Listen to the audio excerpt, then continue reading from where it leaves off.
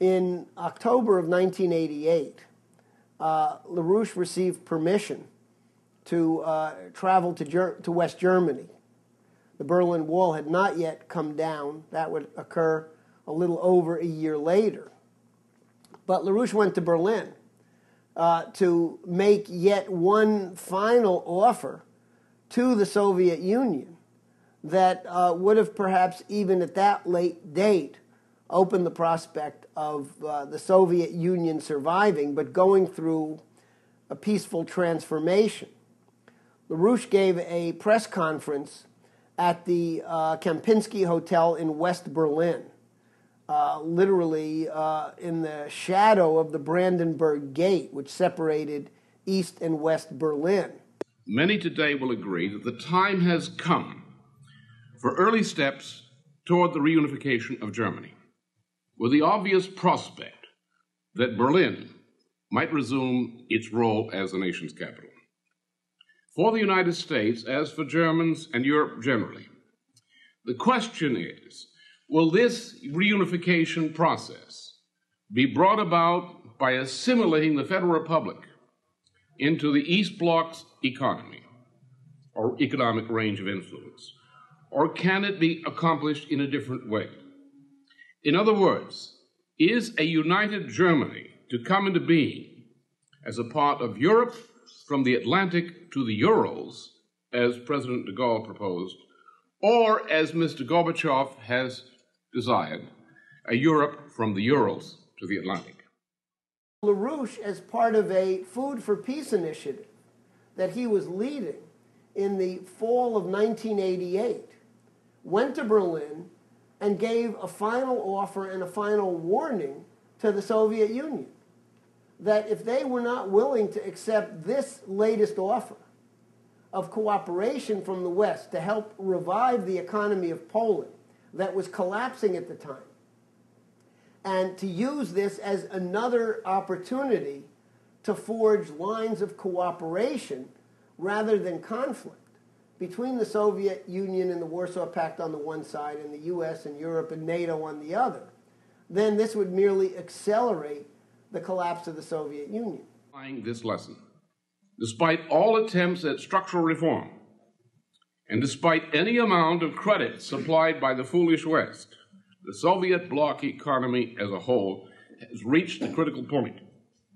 At its present time, in its present form, it will continue to slide downhill from here on, even if the present worldwide food crisis had not come into being.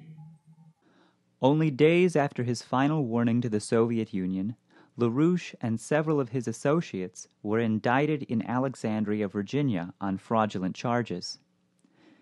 Several months earlier, a jury was called in Boston, but they were dismissed after a mistrial.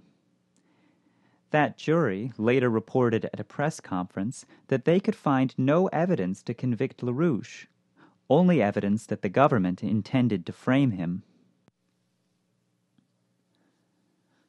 LaRouche and his associates were indicted again and called to trial at the U.S. District Court in Alexandria, Virginia, known as the Rocket Docket, for its speedy convictions and forced guilty pleas.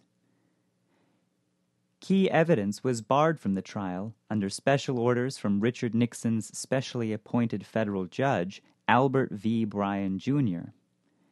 And in just 2 months, from indictment to trial to conviction, LaRouche was railroaded into prison.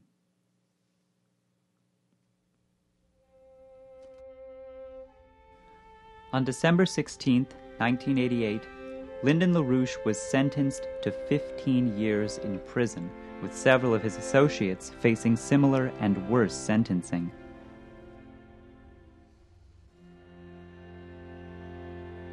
As LaRouche and his associates watched from prison, the Cold War era came to an end with the Soviet economy's collapse, just as he had forecast in 1983. The leaders of the world were now presented with a choice as to what new paradigm would shape the destiny of their nations.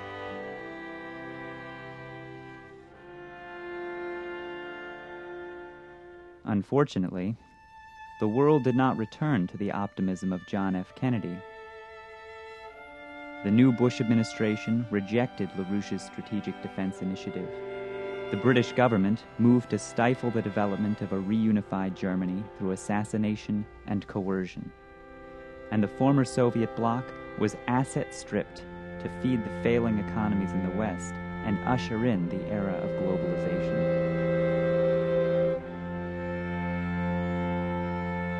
A great moment had found a little people.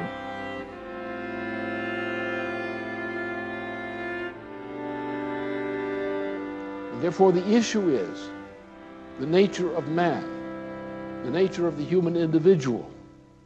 Is the human individual an animal who simply has dog-like characteristics or cow-like characteristics, certain species characteristics given by a biological endowment?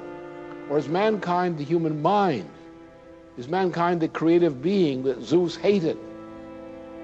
The individual who can create, discover universal physical principles and apply the knowledge of these principles to change the condition of life of humanity and to conquer man's problems as a whole.